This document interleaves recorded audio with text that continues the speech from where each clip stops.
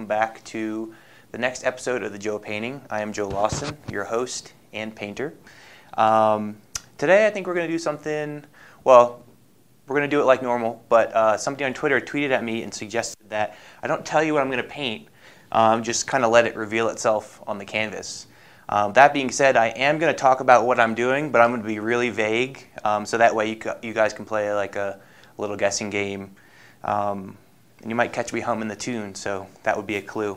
And just so you guys know, before I go over my colors here, I'm using Devalu paints. I hope that's how you say it.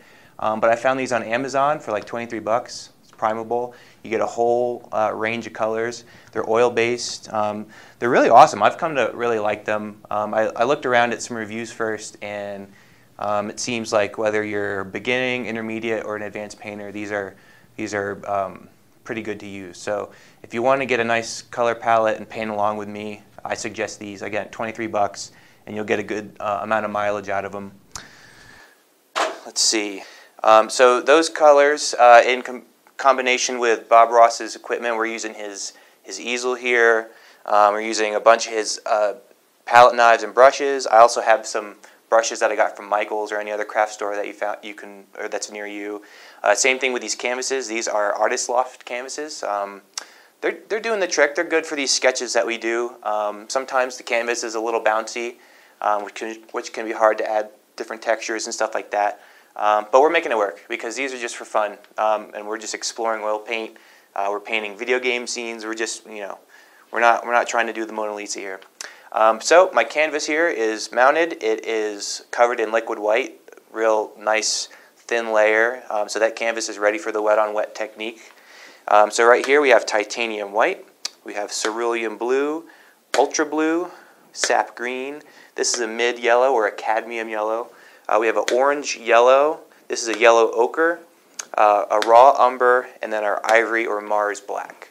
And again, this is kind of a mixture of different kinds of paints. I guess you're going for, I know when Bob does the wet on wet technique, once you have like a wet layer down, you want your paint to be pretty thick. You can really see that with the yellow ochre. That's a really solid paint. It really stands up. Whereas this orange yellow or cad yellow or even the sap green, you can see that they're much more glossy, much more like an icing. So there's more oil in those. So they're wetter. They're going to take longer to dry. And they might slick off of the wet paint you already have on there. So just pay attention. I like to follow that rule. You can always add more. You can't necessarily take away. So add a little and see how it does. Test the water, stick your toe in, and then go from there. And again, that's all we're doing. We're just experimenting. We're trying out Bob's techniques. We're trying out techniques I've seen in other YouTube videos from other artists. And I'm, trying my own things too. I even played with the idea of painting with a chopstick today. I don't know if we'll do that, but we will. We will get there. We'll get crazy. We're gonna start deviating soon. But don't worry, the classic brush-on canvas black room format will be around to stay. All right, well, let's get started. And again, I'm not going to tell you what I'm painting, but I'm gonna walk you through it anyway. So we have a very blue sky up here, and then we have a shimmering ocean right there. So this sky blue is going to be really intense. That's why I brought in the ultra blue. That water is much more pale. It's horizontal or it's perpendicular to the light, so it's absorbing more light, so it's a lighter blue. And we'll have a lot of shimmering white caps in there as well. So for that, we'll probably be visiting the cerulean blue with the cerulean blue. And additionally, if you didn't want to use two different blues or two different yellows, you can mix your own paint. Luckily with that Devalu paint set, there's a nice range of colors in there, so you can just put them on your palette and jump right in, and then mix and alter as you go. So that it's good. For practicing color, it's good to start with the base colors and try to paint or mix your own colors and get really find out what it takes to get proper colors and the proper tack from your paint and things like that. But again, we're in sketch mode. We're just having fun, so we're not doing the full Monty. So we have our deep blue sky, our lighter water, and then sort of right in between, like on right in between those two layers, on top of them, is a jagged mountain scene. There's some waterfalls, some foliage in the background, and then you have your water, and then we have our foreground, and that has some palm trees, some sunflowers, and then a particular form of stage there. So yeah, I know we're doing a lot of water scenes, a lot of oceanscapes, but frankly, I just have a lot of fun doing them. They're bright, they're sunshiny. They really motivate me to really give it my all when I'm doing these paintings. So if you don't want to paint along today, or if you can't, grab some pen and paper, pencil, colored pencil. Maybe you have markers or colored pencils. Maybe you have these colors or colors that are close. You don't have to paint today, but you're going to spend this time with me right now.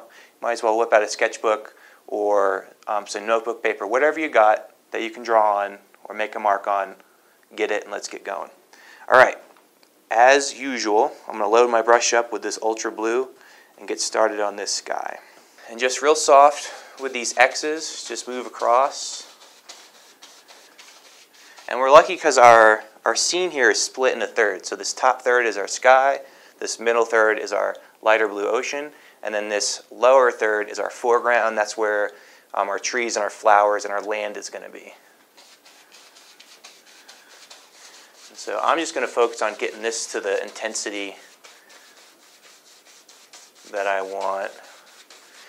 And luckily, since these are both blues, you can, like usual, kind of walk that blue down and then let it mingle with the liquid white that you put on the canvas before you got started. And that blue's value will mix with the white and get lighter and lighter. Just kind of what we want. And maybe we'll come back in with that cerulean and really touch it up. And unfortunately, that liquid white, it's really present there, you can see. So that this blue is becoming that. And, I'm putting quite a bit. That might be a touch-up phase. We come in and make this sky as blue as we can get it. All right, so now I'm just going to grab some of that cerulean, and let's see, about here. Whew. What up, cerulean? I don't think we've ever met on the canvas before, that I recall. No, we did, when I painted Halo. I think I employed you. So we're just kind of establishing this zone.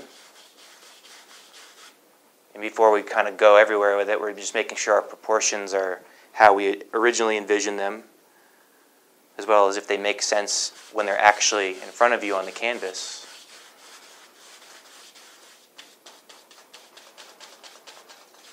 And I'm just going to walk it up either direction to the desired width on my canvas that I want. And again, I'm just mainly using the same brush stroke over and over, just soft X's. Sometimes I'm going horizontal, sometimes vertical, sometimes 45, just playing with it. And just seeing how these paints want to meet each other. Get these little interlopers in here that are just a pain in the butt. All right.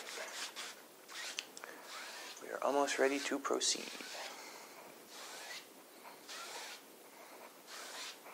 I'm just gently kind of back and forth,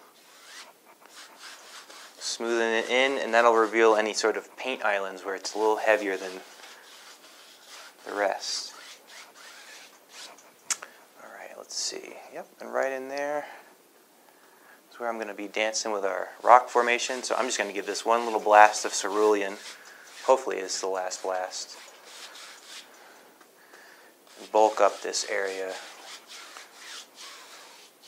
where I know the water is going to meet the land formation. I want a nice strong occupation of that water. All right, and just smoothing these out, gently dragging that whole plane of the brush across. Just let that very edge just drift across. All right, let's check it out. I think we're good to go. Maybe bulk this up. And luckily we're going to do this a little later so I can come down here and work on this water line a little more.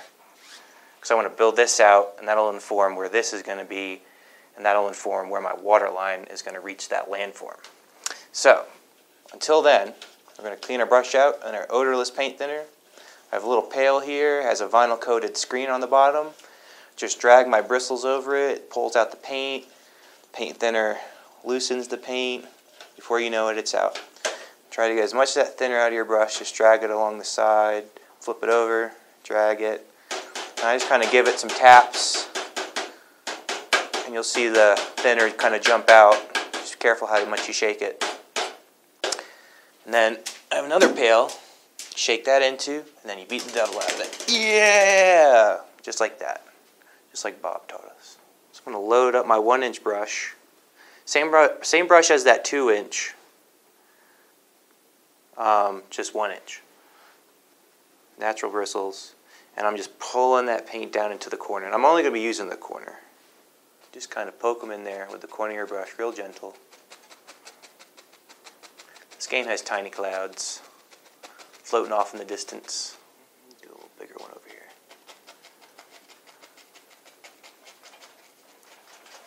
You got a low, kind of wide base, popcorn top. And we'll do one more, way back there. Little tiny dude.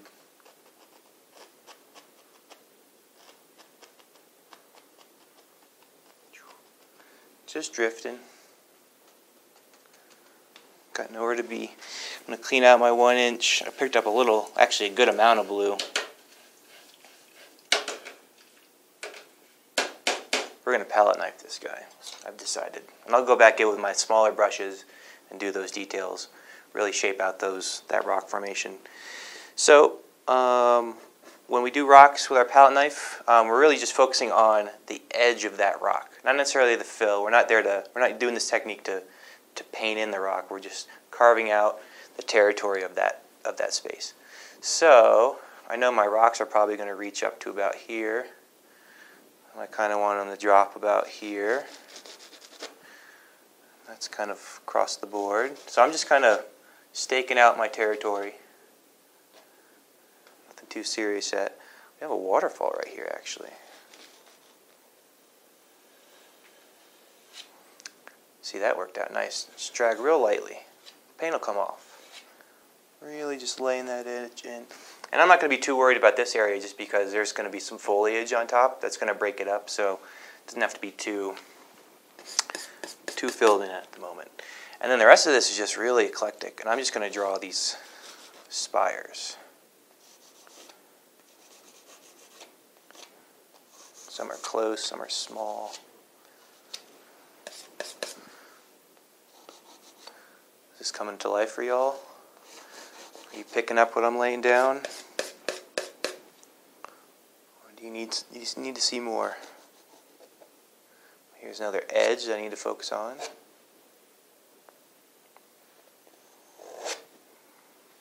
Alright. Yeah. It's not a very big waterfall. It's just a little outlet around this corner.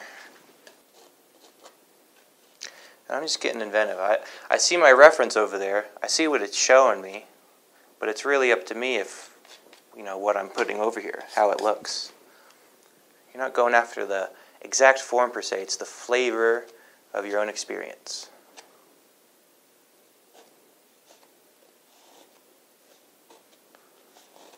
If it jives with you, then you're probably making the right design choices in your painting.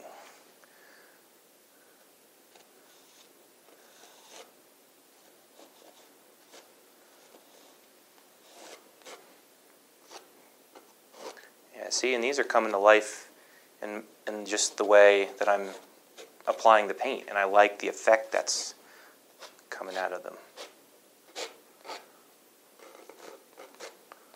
And they're off in the distance. They're not right in front of you, so it's hard to really argue. Is it right? Is it wrong? Does that even matter? And yeah, we'll come back in. If we run out of this paint, we'll mix some more up. We'll come in here and we'll fill these in, because there's a lot of shadow on these for some reason. It's the middle of the damn day, sun shining on the ocean, and then it's dark. but we'll figure that out. Got another pretty big spire over here. Don't want to overlap my clouds. They're not that tall. And I'm just kind of, if you're an animator, if you ever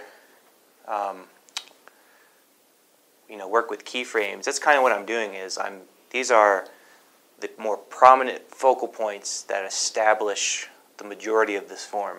And then I'll come in like I did over here and just kind of build them in. So this is just giving me a lay of the land, the ups and downs, the ebbs and flows of this rock formation, and how it all comes together. So that's all what I'm really doing is. And that's where you practice your chaos. You don't want the same line across. Then you have your eye recognizes that pattern, and suddenly that natural formation is just lines on a page. But this is where I almost what I'm referencing in my mind always is like a music waveform. That's how I practice my chaos. You see those peaks and valleys, and in there's like human soul and work and design and poetry. But it's all condensed down into this jagged line. So that's what I'm doing, is I'm accessing those waveforms as I step these out, and I'm seeing what's interesting about this layout. And now I'll start stepping it in. Maybe there's another guy that's pretty tall. Yeah, this is a fun painting. You can really invent with it. And I'm still just focusing on my edges and my form. And we'll come back in, certainly come back in and add the details and the shadow and the distinctiveness of each of these little spires, these sand shales, if you will. I don't know what else they could be. It's cool when you get to a point with oil painting or just painting in general, this is such a much bigger undertaking than whipping out your sketchbook and a pen and just getting to work. But it's great when you get to a point where you feel comfortable and excited and, just are able to sketch on the canvas and let it, become what it wants to become. Art is a medium for discovery. I don't go to art to put something in the art. I go to the art to discover what I need to teach myself in that moment. And the canvas, any medium, can help you see yourself in others. Show yourself to others. All right, home stretch. I'm just going to carve this out a little more. So what we have is these spires, and they kind of crescendo here where the waterfall is. Kind of implies something about this rock formation. Still don't know anything or can make no decent guesses as to what's going on with these rocks. If you're a geologist and you're watching this, fill me in. Now I have this flat brush. Let's see, is there a number on it? This is a 12 from Winton. And I'm just going to start pulling these down, pulling these up, start making these edges meet. This is a pretty stiff brush, but that's okay. We're just building the body of this rock. So usually what I always do, or I've been taught to do, or I've seen done, is you block colors out. You build, if you see this rock formation and this is, that paint color is like, at midday, omnipresent light, that's the color of the rock. But then your shadow turns into a darker, like that burnt umber or that raw umber, and your highlights are maybe a mid-yellow. Maybe it's just a stark yellow, the sun's just beaming on it, and it's really pulling out the yellow of that rock color. You start with that middle, and you fill that in, and you get that nice and even as best you can. And then you mix with that middle color, that base color. Then you start mixing your highlight of that color, and then your shadow of that color. And then you come in, and those shadows and those highlights give that flat plane of color form in space. And it also shows the people looking at the painting, your viewer, it shows you where that light source is coming from. So once again, I'm going to use my 1-inch. Just load up the corner. I'm going to do it like I did my clouds.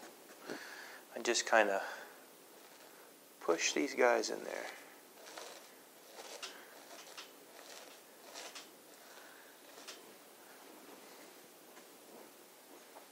Just going to push them in, create these different islands of that green. Just walk it right down to the edge of that water.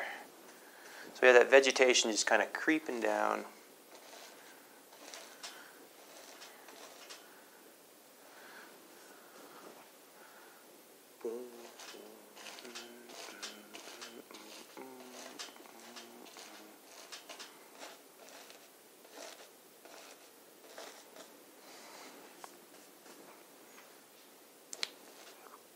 Like 2 here that just kind of are like, we're going swimming. And then I'm going to go straight yellow. Just pull some into the corner of that brush and just start tapping the tops of these guys. Man, there's so much green there. And it's okay if your green and your yellow mix, because you want them to mingle anyway.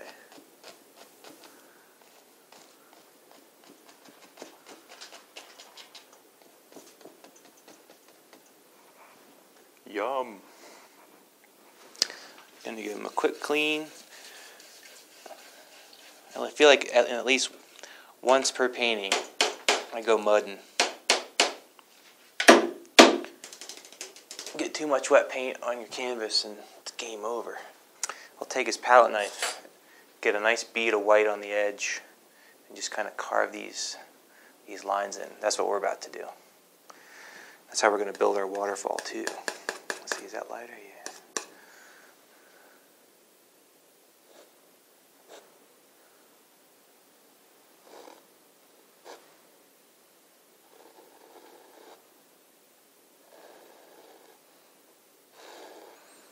All right.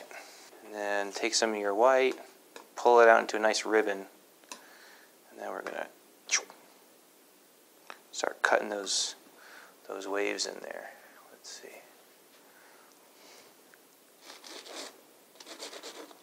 Probably should have done these water lines first and then brought my plants in. Live and learn.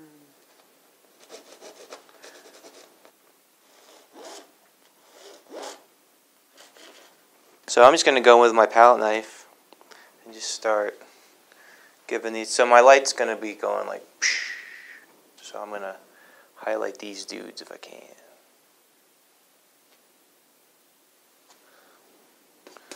Oh yeah. French Fry Mountain over here. I know the reference photo says we got some big dark shadows over here, but I want bright and sunshiny French fry rocks. Damn it. And that's what we're gonna get. And if that yellow that you mixed up isn't doing the trick, feel free to just jump to straight up yellow. Maybe on some particular.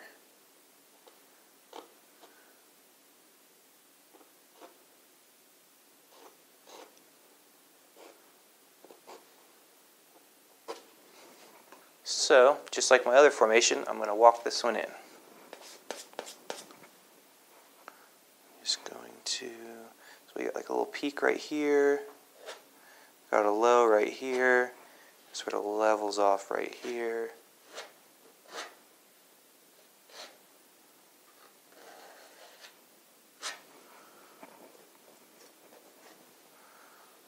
How's that work? Kind of comes down a little bit and swoops up.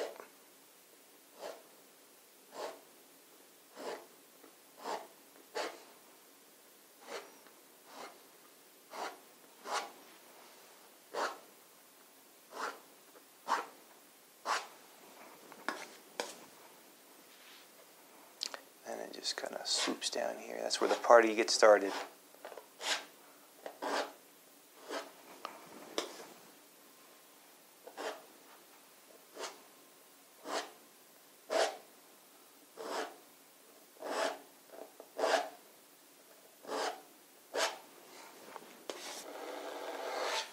this line here doesn't have to be perfect because we will have some grass in there.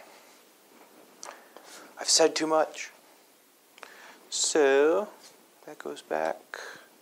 Set my palette knife aside for a second. I'm just going to take my 1-inch brush and load this guy up with that brown I mixed,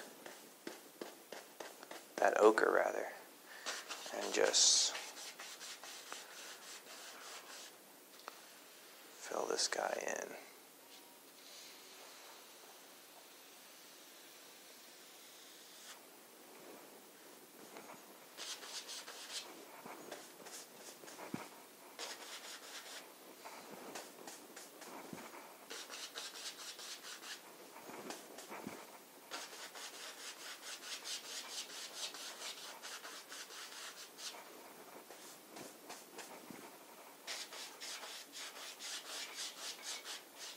Okay, so now I'm going to clean this brush out. Oh, I have my palette knife here I neglected. I need to clean him off too. Now we're going to do some trees. I'm just going to do some of that orange yellow with my cad yellow. So we got one right here. Man, that guy goes all the way up, but we're not going to go all the way up. We're going to go about to right there. These suckers go straight up too.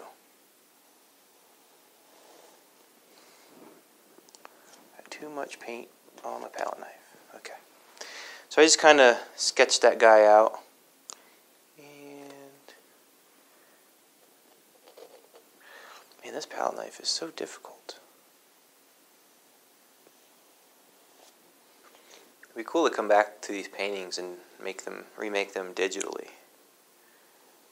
I like doing digital work because it's more dynamic layering.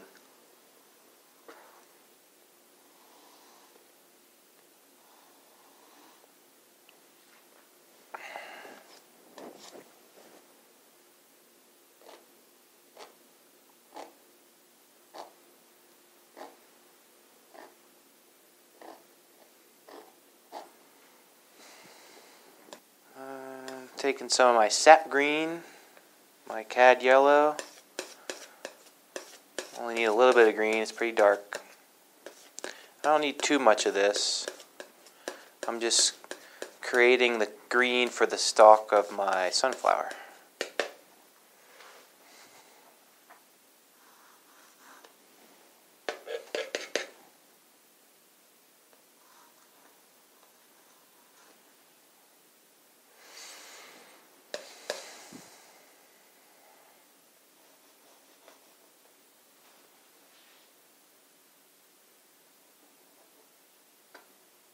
I'm carving out this sunflower as per my reference. So I noticed in my reference image that these sunflower petals are like triangles. They're not like loopy petals.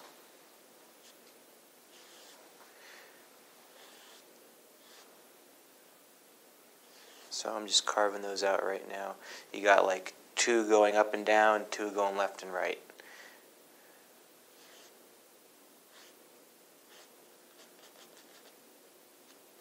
Something like that. You get the point.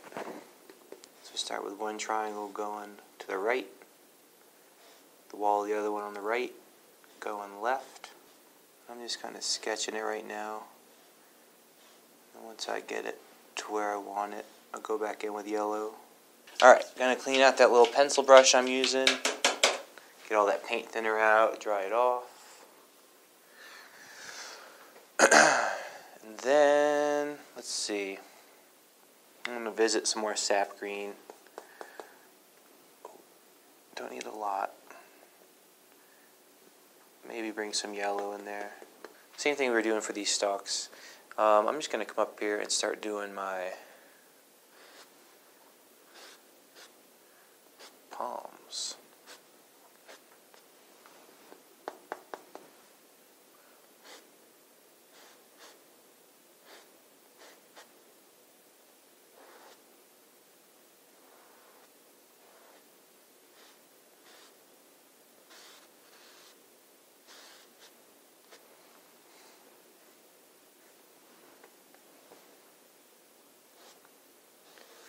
It's really hard to lay color down on top of wet paint. It just soaks it up.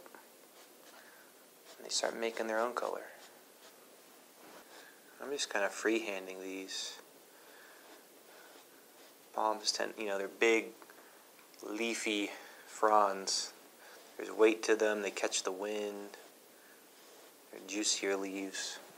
And I'll go back in a second and add more of that green. Man, I feel like I'm back in like 3rd grade. Draw and paint whatever comes to mind. Hey, that's a sweet texture. Sorry, water bushes. I gotta come in here and palm these trees, man. Let's give them one more. Use that texture to our advantage. Nope, going for 2. Dun, dun, dun, dun, dun, dun, dun, dun, dun. Wah, wah, wah, wah, wah, wah, wah. All right, might touch them up a little later. Clean that guy, dry him off, and I'm going to pick up a little bit of green, of just pure sap green. Load up my little pencil brush. And I'm going to just give these sunflowers a little rounded center.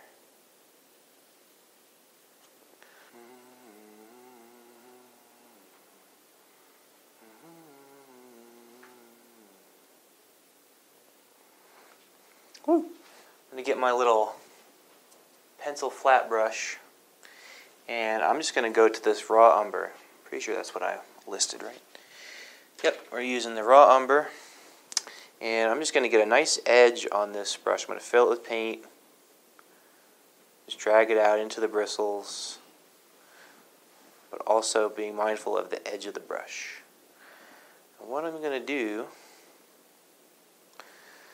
start doing this little grid pattern. So starting, you don't have to go right up to the edge, but just kind of imagine like a pixel grid going right across there, flat, X, Y, up 1 over 1. Might start here in the corner, just, and do another one. It's okay if you don't get the full amount of umber you want right away. We're just kind of staking out the territory. These are going to be sloppy pixels. Seems like it's good to start in the bottom 2 rows. Establish a foundation. Or if you're feeling real squirrely, you can get a piece of paper the size of this and cut out all the squares and lay it over it. And then just dapple over top of it, pull it up, and you got your pixel texture. In theory. Probably would use cardstock if you do that. Maybe some cardboard. We made it! Gonna give it another clean. Picked up a lot of paint on that run. Is this what it's like to play Minecraft? Fucking dealing with cubes all the time. This is all out of whack. That is okay. Finally. Neat. Alright. Go straight into our green. Load up both sides of my brush with my fan brush. Load that dude up.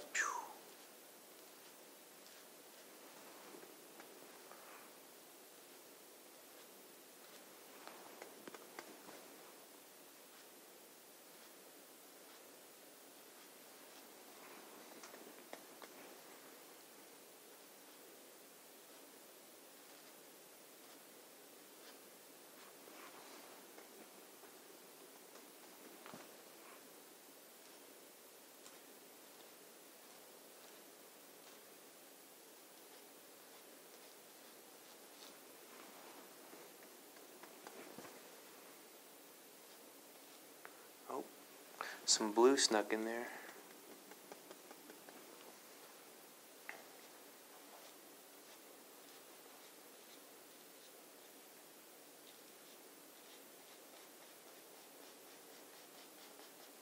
I'm going to grab a little more sap green.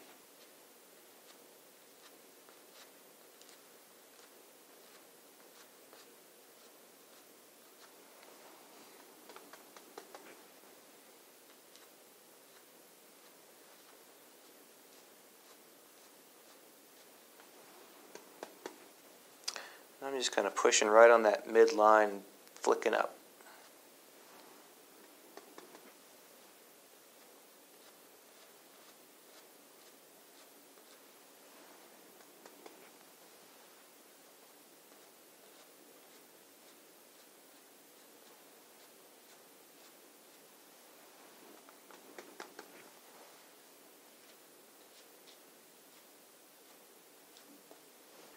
Get some of that ultra blue going down, bring some cerulean in, and then a little bit of white. Wonder if we can do something cool here. Just want to go. Let's see right here.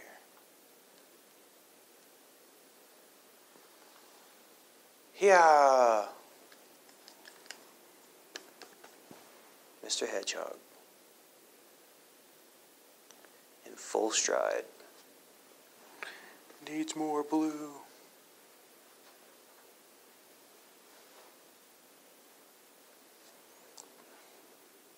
There he is. Anyway, this is more of a oil illustration than it is oil painting. But I like it. Has some charm. It's very impressionist. But definitely could use some touch-ups. But I'm going to let this layer dry. And then I think Sanic's going to make a reappearance in the Twitch touch-ups. Wait, shh. You're not supposed to know about that yet. But we will be doing touch-ups at some point. Going to revisit these, but all in all, that's some Green Hill Zone, y'all. Thank you for joining me. Please like, comment, subscribe. Tweet at me if you drew today. Definitely show me what you're working on. I want to see it. I want to see what everybody's working on, what everyone's doing. Whether it's painting, drawing, whatever. Show me the money. All right, y'all. As always, thank you for joining me on the Joe of Painting. This episode of Sanic, the Hedgehog. We'll see you next time. Thanks. Bye.